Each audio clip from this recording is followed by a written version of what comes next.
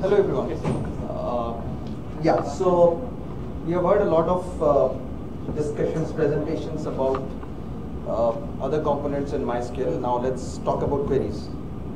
So I'll cover the new features that we have implemented in the MySQL 8 optimizer. Obviously, it's not I mean, we don't have time. 20 minutes is not a time to cover all the features, so I have selected a few of them. So let's start with that. This is a safe harbor statement which says that whatever I say, you cannot sue Oracle based on that. So this basically says that. So let's just take some time to get a glimpse of it and move on to the next slide. So apart from my colleagues, and whoever has worked with Optimizer, so rest of the folks, have you heard about the Optimizer in MySQL? Have you worked on any of the Optimizer features in MySQL as such? I worked on profiling. Okay, that's different. Okay, not on the Go application. Okay, so yeah, so I was expecting this based on my previous experiences in Poshisia, so I thought I'll just do a small recap of the basics that you can cover in the Optimizer. So I took this example from one of the blogs of Morgan Docker. So he explains Optimizer as a map navigation system. So what is it? It's similar to something like this. So you have a source, you have a destination, and you want to reach your destination in the best possible way. So this is similar to what Optimizer does in MySQL. So it finds out the best possible way to execute your query. And so it's similar to this map navigation system that we use in our day-to-day activities, wherever we go, wherever we want to find something else. So it's exactly similar to that. So here is a small example, like I have a query which joins two tables and it finds out the city count of the number of cities in India. So how does the optimizer do that? So here is what the query optimizer does.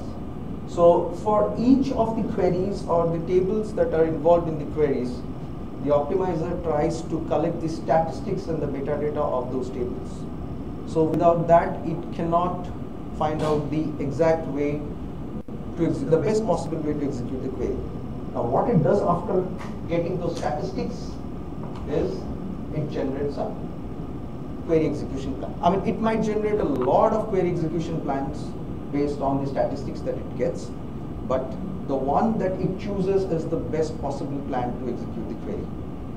So that's how the optimizer works. So we call the optimizer as the heart of a database. So it's basically what helps us. So at the end of the day, all the DBAs, the application developers, all you are bothered about is queries. How fast is my query performing? What are features that I can use inside the query and stuff like that. So this is what the optimizer helps us in doing that. And at the end, it gives you the results. So it shows the count of all the cities in India. So this is basically the job of the optimizer. Looks easy, but it is not. It's a very, very complicated module in MySQL which takes care of all the things that we see, and we never believe that, okay, this can be done. So yeah, so when you work with MySQL optimizer, you get to know about a few of the terms that we use. So the first is the cost. So every query has a cost involved in it. And what the optimizer does is it calculates the costs of executing that query and it brings out the plan with a minimal cost. So what is the cost? It's a logical unit that represents the resource usage for executing that query. Next comes the explain plan. So the explain plan shows you the different ways that the optimizer is going to execute the queries. What is it going to do? Which tables it is going to join? What is the join order? What are the indexes that it's going to use? So all those data can be found out from the explain plan. Now to get those data, you need to have some information about the tables, the columns that are a part of the query. So that information is achieved from the metadata and statistics of the table. So the metadata says you the information about the table, like what are the number of indexes that are there, what is the nullability of a column, stuff like that. And the statistics says you about the size of the table, the cardinality of columns, etc. So these two are the very, very important things that you need to generate the best possible. Now, sometimes that may not happen. The basic reason is because you may not have the exact or the updated statistics of a table. So you might have come across many of the blogs or many of the scenarios where the DBA says that, okay, my query is not performing well, my query is getting slowed down, and this basically most of the time the reason is because you may not have, the first thing that we say is maybe you may not have the updated statistics about the table information in your database. So these four things are the ones that are going to help you generate the best possible query execution here. Yeah, so I've covered the optimizer basics, and so I'll cover like the three things that I've decided to speak about is the index improvements, the optimizer hint improvements, and something called as the internal TempTable story. So let's go about looking at the index improvements that's there. So I've picked up this schema. This is a Worldex database schema which has the JSON columns in this. This is freely available. You can use it, you can download it, and you can use it in your, like in your projects or whatever you want. So I've picked up this schema because this will give you a good idea about what the problem that I'm going to discuss and the solution that we have as to how we have implemented the solution in the optimizer. So let's talk about functional index. So what is a functional index? Has anyone worked in Oracle or any other RDBMS? So you must be knowing about functional index. Okay, fine. So, and who all knows about indexes in such? Not you guys. No. Indexes? Yeah. So you know about indexes, right? So create an index on a column. But here, what we are doing is we are creating an index where at least one of the index part is a function instead of a column. So you can have a function defined on, the index is created on a function basically here, and the way to do it is just like any other syntaxes that you have: create index, alter table, and then delete index.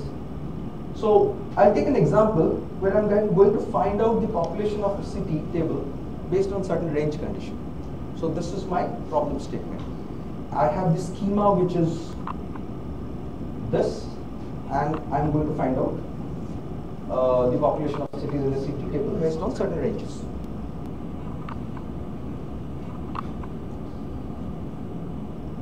So what I do is I create an index on the city table where I'm using a JSON function called as JSON extract to extract the population data out of the column in that table. Now the details of the JSON functions and the JSON data type is going to be covered by Chaitra in the next session. So I'll just not go into that. But this is a function which can extract the information out of a JSON column. And what I do next is I create this index on this table. So you see this ID1 index is created. And I do this. So my query is select info from city, and you see that I am using the same function. And then what I'm doing is I'm giving a range of 300 to 500. So this is just a small example to show you as to how this works. This is how you're going to use this function in your query. So similarly, you can have a lot of complicated stuff defined inside a function, and then you can use that as a query, and it will show you the population of info about the population of within that certain range of 300 to 500. So this is what is a functional index in a nutshell. Now, yeah, so if you look at the explain plan, I was talking about the explain, so if you look at the explain plan, it clearly says that it is using that index, so possible keys are ID1 and the key is using to execute the query is ID1. So this is a way of finding out if your index is being used by the optimizer or not. So you can explain the query and it will show you the output. If you look at once you've created the index, now you have to, you can see what are all the indexes created in your table. So show indexes shows you all the indexes that are created in the table. I have just removed the other index part and I'm just showing you the index part from the. So what type of index it created for the functional index? It created a V-tree index, and this is the expression that you use. So whenever you're creating a functional index, if you do a show index from city and you go to that particular index definition, it will show you the exact expression that is being used as for creating that index. So this is what this is how you can figure out what are all the indexes that are created.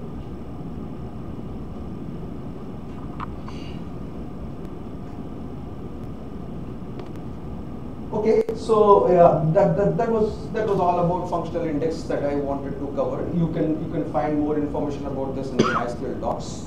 So let me move to the next index improvements that has been implemented in 8.0.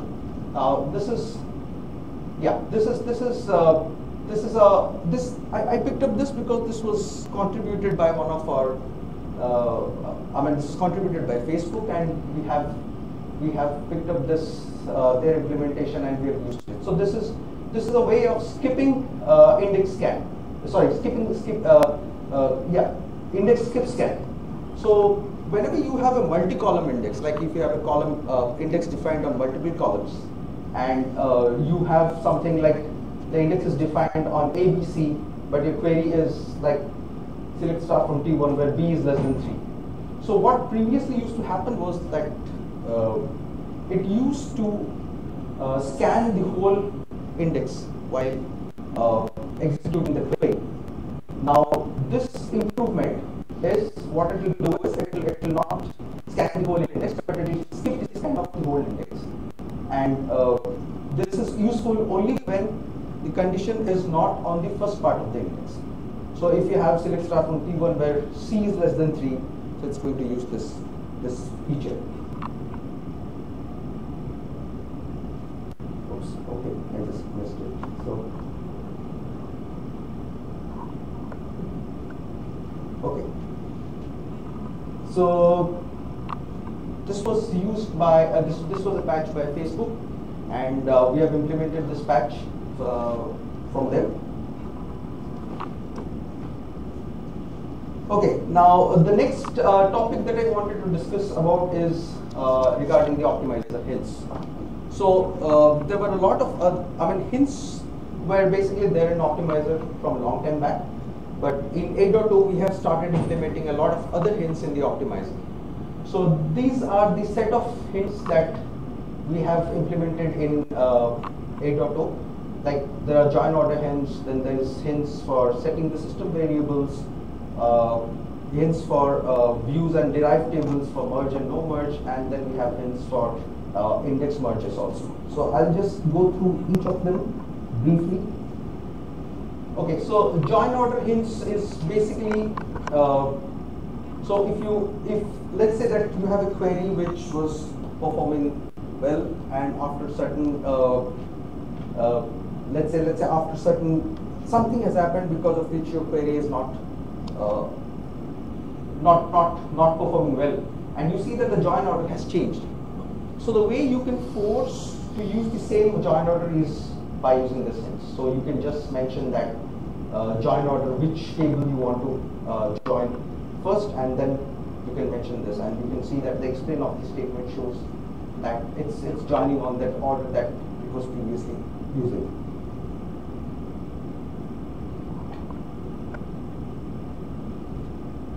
Similarly, we can use this index merge hints for merging indexes on tables, and you can use it using this kind of like the indexes. You can specify that you want to merge, and so you can merge those from multiple rate scans onto a single table. Okay, so session variable heads. So there are a lot of session variables or variables in MySQL that you can basically use for improving the performance of a query. But so what used to happen was, like, if you set the variables for a particular session, it used to persist for that session. Now it may not happen. It may happen that the next query that comes does not require that variable to be set. So what you can do is, you can basically set the variable for that exact query. And this is how you do it. So you set the foreign key checks for inserts, because insert might take a lot of time. You can specify a sort buffer size for a particular query. So this helps you to have that session set for that particular query, not for the whole session or for the whole global session as such. So this is the set bar query optimizer heading that we have provided in 8.2.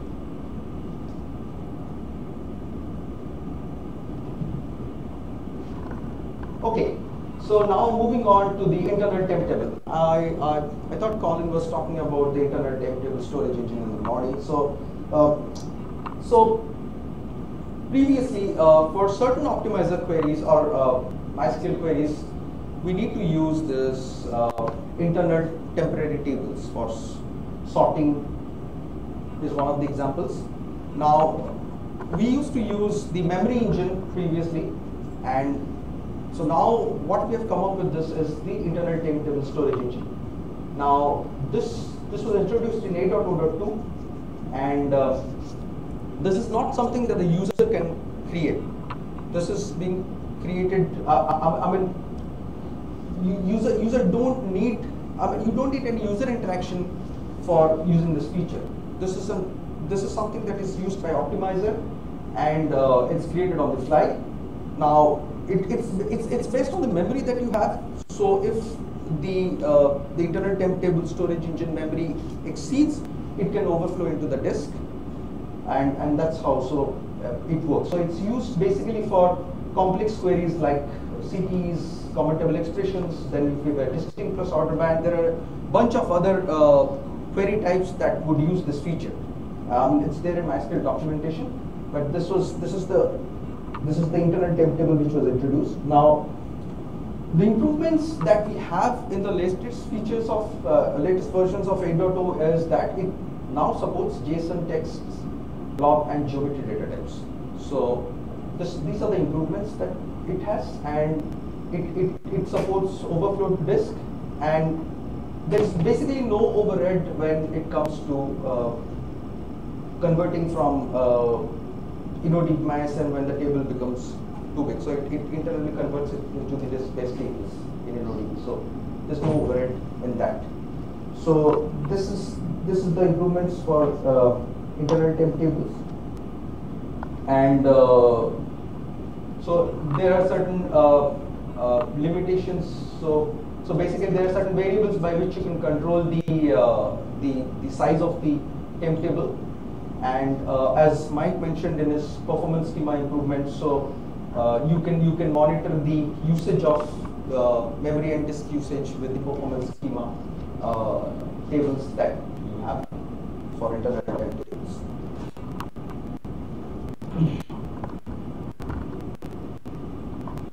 Okay, so we did some benchmarking on the JSON variant of suspension tests when it uses internal temp tables, and we see a lot of more throughput.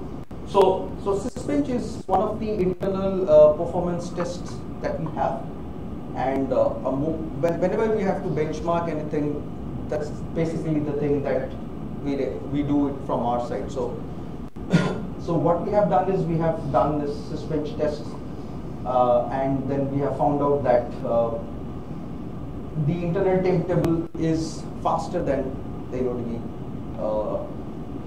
internal temp tables that we had previously. So, and this is there in the MySQL Server Team blog, so you can read about this this benchmarking that we have done.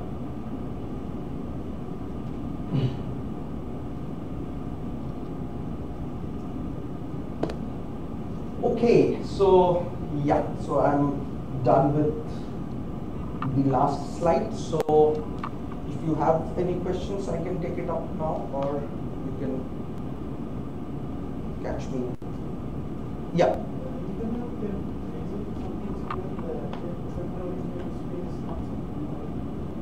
Temporary table space, no.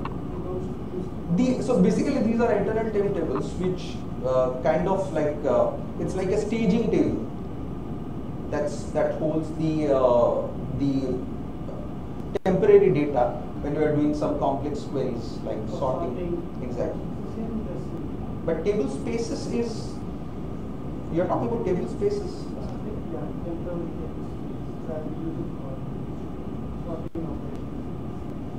Okay, then maybe this is, yeah. So, oh, you said table spaces, so I was thinking like, okay.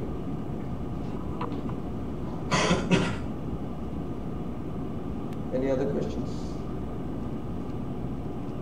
Okay, thank you so much, and the next session, Chetra. Okay.